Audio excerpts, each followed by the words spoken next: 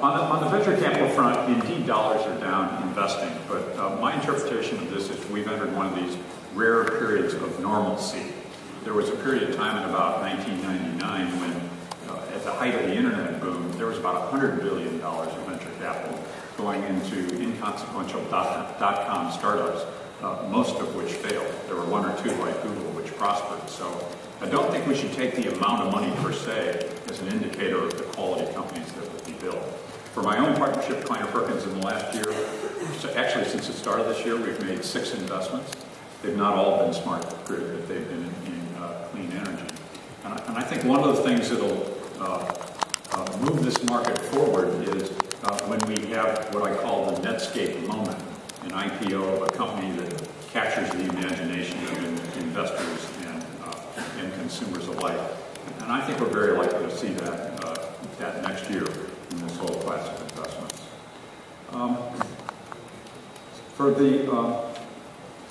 For the question, let's go to some of these policy questions if we can. And Raj, I know you've been involved in speaking for regulators and government officials about privacy and safeguards.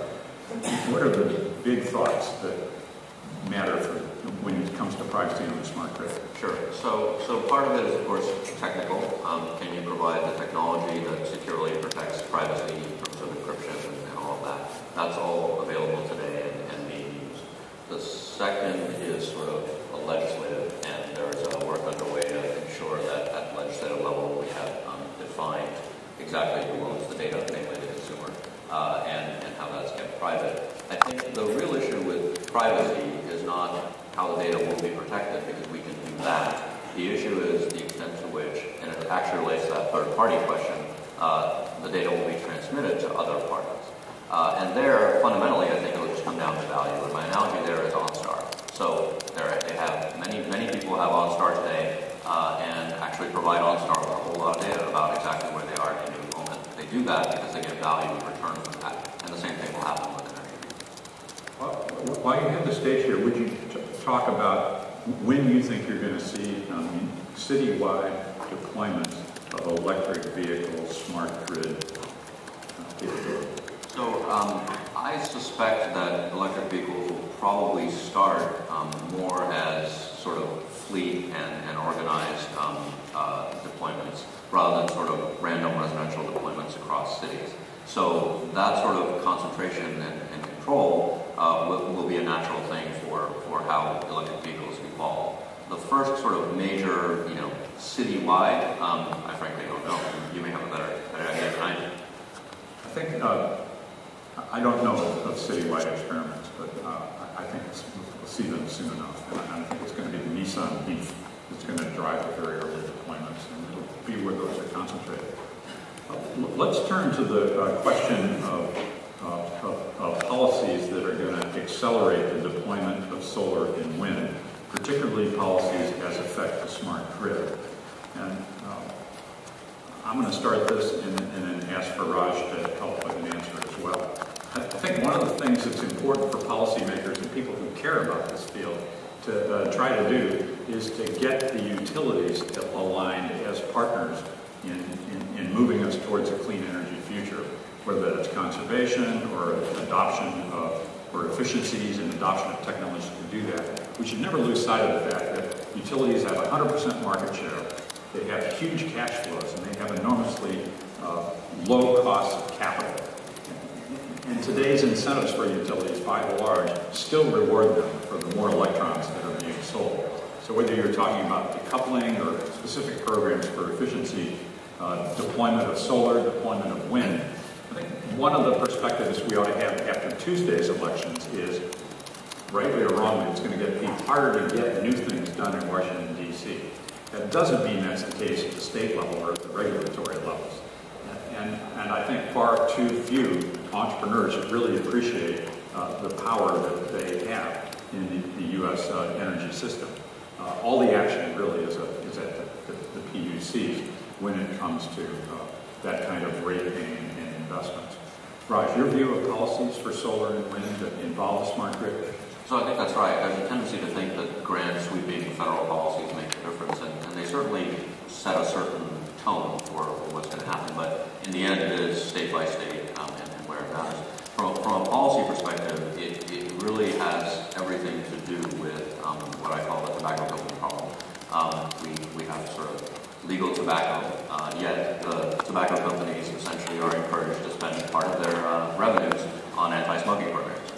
That is largely what we're asking utilities to do in a way without a framework for understanding how that affects their business. So there are some complicated policy questions there about how to encourage utilities to encourage those things more, but not an insurmountable problem.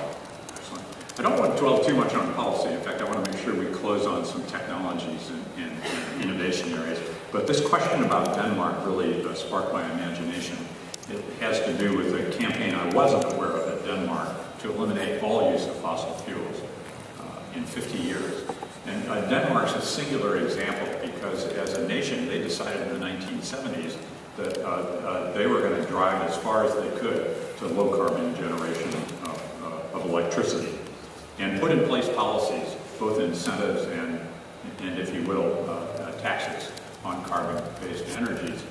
What happened because of that is really, I think, illustrative for what we can and should do in the United States, and for that matter, nations ought to around the world. The creation of local markets and local incentives caused them to create an array of suppliers of these technologies, foremost among which became Vestas. And Vestas is either the #1 or #2 supplier of wind turbines still to this day. And a couple of years ago in 2008, when unemployment in the United States skyrocketed, it remained remarkably low in Denmark because the exports of these wind turbines were quite so high. Denmark, a nation with a population smaller than my home state, the state of Missouri. So it shows, for me, it's a very good example of what innovation can do when coupled with policy to really strengthen an economy and have everybody in that country therefore benefit. Raj, I want to turn to innovation for a moment and ask you, from your perspective, where's the frontier for innovation? Not the here and now, but look out in the 3 to 5 year period of time.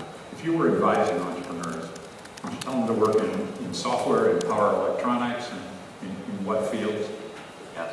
Yes, to all the above. So I think, a lot of what's happened over the last sort of 5 years is that a variety of technologies, whether they're particular kinds of renewable technologies or in particular network infrastructure technologies, have gotten to the point where they can actually reliably, securely, and cost-effectively provide benefits. So what's happening is a massive wave of infrastructure deployment. But it's not infrastructure for infrastructure's sake. The whole goal at that point, once that infrastructure starts to get deployed and is deployed, is to build applications on top of it. So when people say, where is the innovation in, or what are the areas of innovation for particular applications? Well, it's everywhere because we're just getting started on that set of applications, whether that's demand response, demand side management, EVs, or those sorts of things. So all of those things are going to be a petri dish of sort of experimentation and innovation over the next few years as we try to settle on what are the right answers and most effective answers. So in a way, the whole sort of cycle of innovation and entrepreneurs entering the market is just getting started, really have barely scratched the surface. Utilities are often thought of by entrepreneurs as sluggish, slow, not forward-looking or leaning. But what's your advice to entrepreneurs about, because you've done this and successfully, about dealing with utilities as customers or partners? Yeah, so the most important thing, I think, is to start by not believing that. I think that there's a tendency to think, coming from outside the industry, that we've discovered a couple of lost tribes in the Amazon, and they're called utilities and regulators, and I showed up with a flashlight and they thought I was shooting light out of my hands. It's really not like that at all. As I said, what utilities have been doing is being very sort of judicious about technology. They need reliability because your cable network goes down, you miss American Idol. Your utility network goes down, you might freeze to death. So reliability is an important thing. They need security because if your utility network goes down, you might freeze to death. And they need cost effectiveness because in the end, you and I pay for all of this, and they need to be diligent about how they do that. When you get that combination of factors, and they actually get something that's proven, reliably works, they will basically beat a path to your door. And that's been our experience, it's been the experience of a number of other companies as this market has been taking off. What's been required is for the technologies to meet that inflection point, to basically be reliable, proven, secure, and cost-effective. Once you do that, there's really no problem with the market.